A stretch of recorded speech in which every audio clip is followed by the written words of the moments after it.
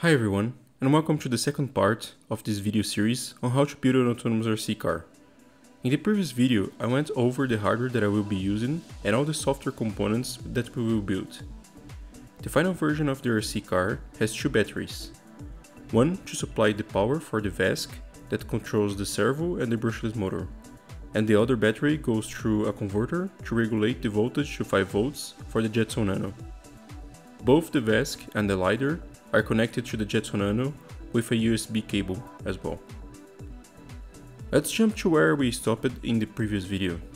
The navigation stack will be your main guide, and in this video I will go over one of the most crucial parts, which is the base controller, located in the end of the navigation stack.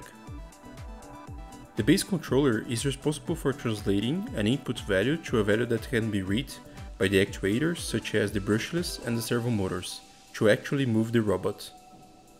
But where does these control signals come from? One example that we will be using here is the Logitech F710 controller that can use the joystick to control both the servo for the steering and the brushless motor to regulate the speed of the RC car.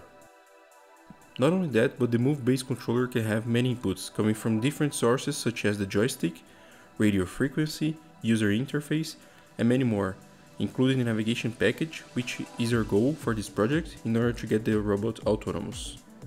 The problem right now is, given our system, in order for the VASC to control the servo, it needs to receive a value from -1 to 1. And in order to control the brushless motor, it receives RPM values. Just to illustrate, let's say that the range is from 0 to 2000 RPMs. We would have to program a different set of code for each one of the inputs, since each one of them has its own output values. To solve this problem, ROS standardized this using the topic called command vel. This topic uses a twist message to send velocity commands. It is composed by linear and angular velocities in x, y, and z that can vary from a value between -1 to 1.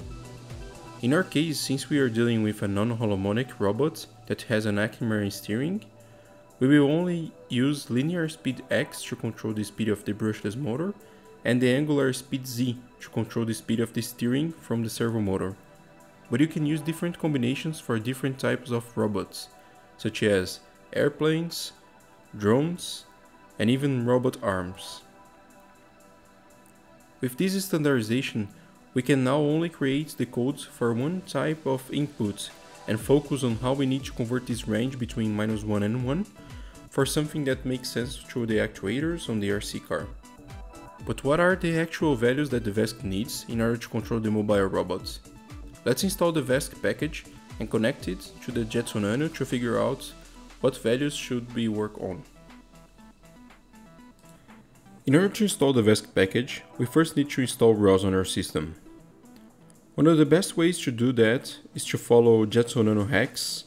It has a YouTube channel and also a blog, but for this I will use the GitHub page that has all the instructions in order to install ROS on our system.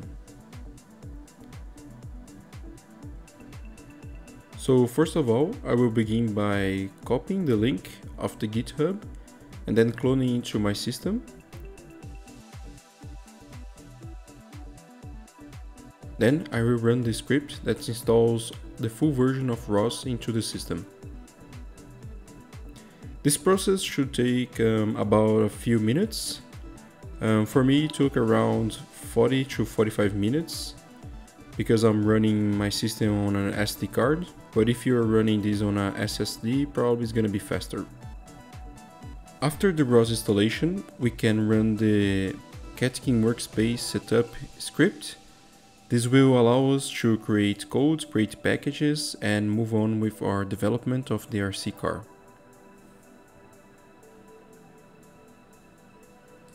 This process is quite straightforward, so it should take less than 3 minutes to finish. Now that we have ROS installed, we can move on with the installation of the VASC package. To make this easier, I created a bash file with all the required components, such as the Ackermann messages and the serial package.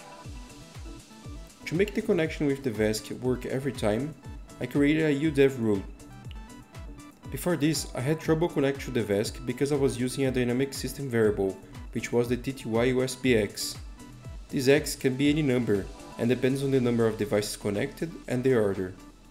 To get rid of that problem, I create a rule that finds the VESC by its ID vendor. So this way I can only look for an alias instead of a dynamic variable.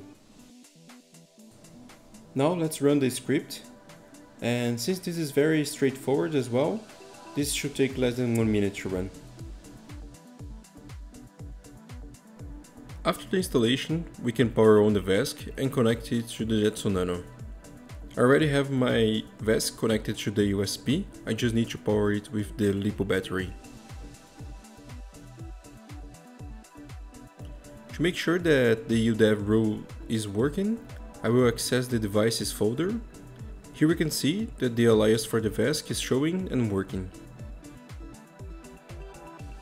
Now we need to access the VESC package, and inside the launch file we will see that we need to configure one variable. This variable is responsible for pointing which devices should we connect it with the serial package, and since we created the UDEV rule, we just need to change that to the name VESC. After that, we need to test our connection with the VESC by setting commands for both the brushless motor and the servo motor. I will begin by sourcing our Catkin workspace in order to launch the VESC driver node file.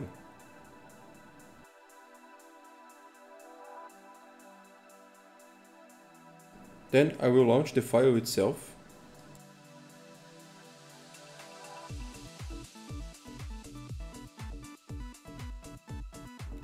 We can see that we are connected and ready to send data. Then I will begin by publishing data to the command motor speed topic with a speed of 1000 RPMs. Just remember that this is the speed on the motor itself and not on the wheels, which will be much less due to the reductions. Check that all 4 wheels are turning, since this is a 4x4 car with a differential on the front and the back. Now we can see that with this command, the front wheels turn to an angle, this angle and the actual speed of the RC car are going to be calculated on the next video. In order to control the RC car with the Logitech F710, we need to install the joystick package. This is responsible for converting the values from the controller for the command vel topic in order to finally control the RC car. I made a bash script that installs all of that with a simple command. After the installation, we need to change some configuration to make the controller work properly. For this we need to access the teleop twist joy package, and there we need to change 2 files. The first one being the ps3 config under the config folder. This file maps the buttons and the ranges for the command vel topic. We need to change the value of the scale linear turbo to 1 instead of 0.7. We also need to change the scale angular to 1 in order to use the full range of the servo motor. And finally, we need to change the enable button and the enable turbo button to use the shoulder buttons for convenience. After the configuration, we need to test the package. This will require the controller to be plugged in the Jetson Nano using the USB dongle. Make sure to power the controller by pressing any button and setting the controller to mode 1, which can be seen by the mode button LED being turned off. Let's run the teleop twist joy launch file and check if we get a connection with the controller. Here we can see that we are connected and ready to receive values. In order to make sure that the command vel topic is working, I will list the topics and use the command topic echo to check if data is being published. As I move the controller, we can see that the values are being published to the linear X and angular Z variables. The only thing left to do is convert these controller values between 1 and -1 to something that makes sense for the actuators with the VESC. Now that we have all packages installed and working, we can begin to stitch all the pieces together. We will first create a package inside the source folder at the Catkin workspace. I will call this package MacJetson and I will use Python scripts, ROSPy. Now, if we open files and navigate to the source folder, we will be able to see our MacJetson package created. In order to get the values from the command vel topic and convert them to something that makes sense for the VESC control both motors, I will get a Python code that I wrote at the GitHub that I created for this project. There, you can also find all the bash installation files used previously. This code is the famous base controller, or the low-level controller. We need to insert this code in the source folder at the MacJetson package. After saving the code, we need to make it executable by using chmod +x low-level control.py.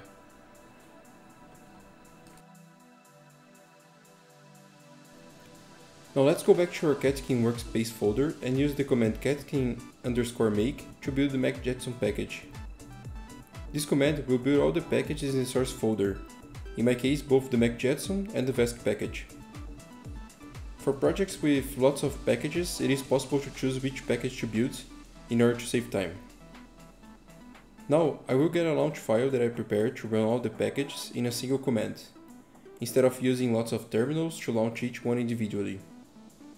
This launch file will run the Vesk driver, teleoptwist joy, and low-level control packages and scripts. This way, we will be able to drive the car manually using the Logitech controller. The code can be found in my GitHub and need to be saved under a launch folder that needs to be created inside the MacJetson package directory.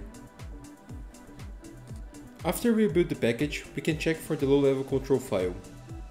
This basically converts the value from the command val topic to a linear scale to change the values for the Vesk topics. Here we can see that we subscribe to the command val topic and create two publishers, one for the brushless and the other for the servo motor. In the function getValuesOut, we do a linear scale conversion. The servo has a middle value of 0.5 and a range of 0.8, so its values goes from 0.1 to 0.9. This is something that you need to test in your RC car and check the limits. For the brushless motor, my center value is 0 RPMs, because we need to go both directions. So because of this, I limited the maximum speed of the motor to be 4000 RPMs on each direction. That gives me a range of 8000 RPMs. Finally, with the Vesk and the controller connected with the USB and powered, we can launch the manual Vesk file and drive our car manually. Here you can see that as I hold the shoulder kill switch, I have two modes, one being the normal mode and the other being with the boost mode. The difference between them is the speed of the RC car.